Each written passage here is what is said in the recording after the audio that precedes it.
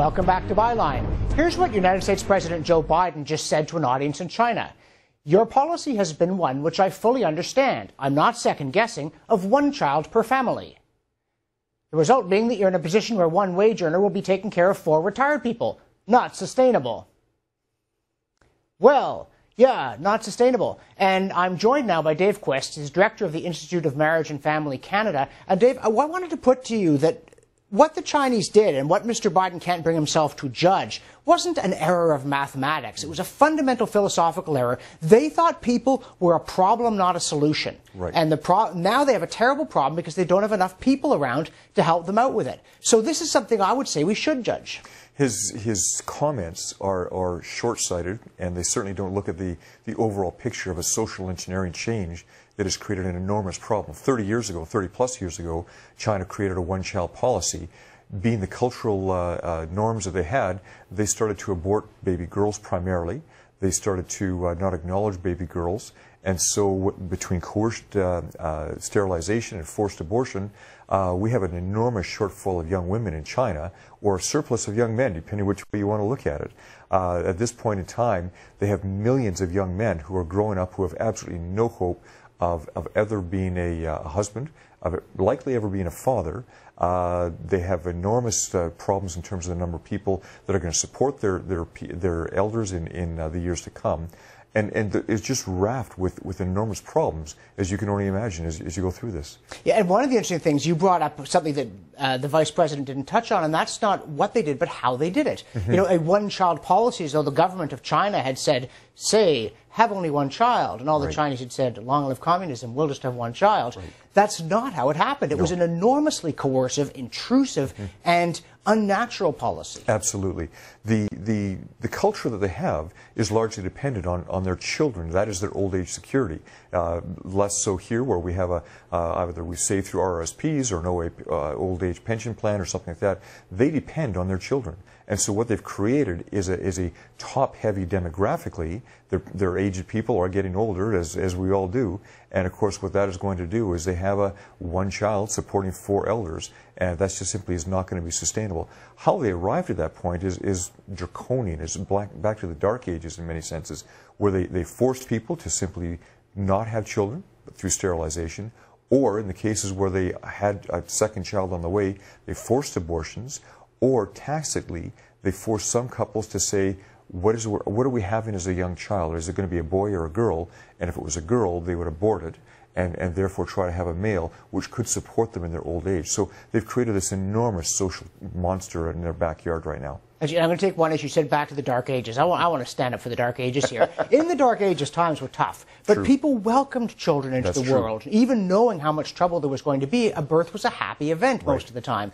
And in China, they managed to make it an unhappy event. Right. And this is part of this larger thing. Oh, there's a population explosion. There are too many people. They're just going to eat everything. They're like locusts on 2 legs, which I think is a very anti-human point of view. It is debased the quality of human life to a level that we've never seen before, so incredibly low. It also creates other problems. Where are they going to create their future generations as well? You know, with the enormous population explosion that they expected, they've only seen it primarily on the male side. And so at some point, they're going to see this demographic shift dropping off. They're going to see enormous numbers of young men in their old age, you know, 40 and 50 and 60 years down the road, where they're going to create further problems for themselves. Their population is going to drop off the face of the earth. There's going to be an enormous number of people that say that's a good thing. But in fact, I'm not sure that they have a feeding problem as much as we'd like to believe. I think we have a food distribution problem around the globe in many cases. But in China, they've created their own problems at this particular point. The issue of the abortions, the coercion, the sterilization is going to last them for many years to come. So in many cases, we're seeing Chinese families trying to leave China if they can financially afford it. We're seeing them sending their children away to university in North America, Europe, and in many cases. In many cases, they're trying to get them to stay there because they know if they come home, they don't have the future values that they're seeing in North American or Western Europe countries right now. Now, let's go somewhere controversial for a change here. Because one of the other things with this extreme gender imbalance, which, again, you'd think would annoy progressives, although they somehow seem not to be very bothered by it, You have a host of unmarriageable young men. Right. And I would have thought that the research that you do indicates that this is a troublesome element in your population now, never mind what it's going to be 40 years from now, that these are not people who contribute to your country being very livable. There has been some research and some projections of what do you do with several million young men. How do they fit into the scheme of society? Where do they fit in the culture? Do you create jobs for them? Well, that's an enormous number of jobs that you have to create. Technology is changing. Do you create armies with that number of men? And if you do, what do you do with that size of an army as well? In terms of the balance of societal norms, they're way out of whack because society normally has, around the globe, about 106 boy babies versus 100 girl babies. Right now, the juxtaposition in China is about 106 to 91. And so the shifts in demographics has been not just in numbers of demographics, but in male-female imbalance as well. Because nature's way is just that boys are more prone to have accidents or die in violence, and that this 106 to 100 has tended to produce one husband for every wife throughout history. Exactly. But men tend to not live as long as our female counterparts as well. And so those all have created what has been balanced over the long term. However, the Chinese have taken an enormous social engineering experiment, and they've changed everything in this, and it's going to have consequences. Now, having said, is it not odd, now you said all that someone like Joe Biden, who's been around for a long time, he's been in the American Senate since the early 70s before becoming vice president, right, that he wouldn't have some reservations about this? Doesn't that seem to you rather odd? It's a landmine he didn't need to step in. I mean, if he's going to step in it, he needs to say, you have a problem here, you need to be changing some policies here.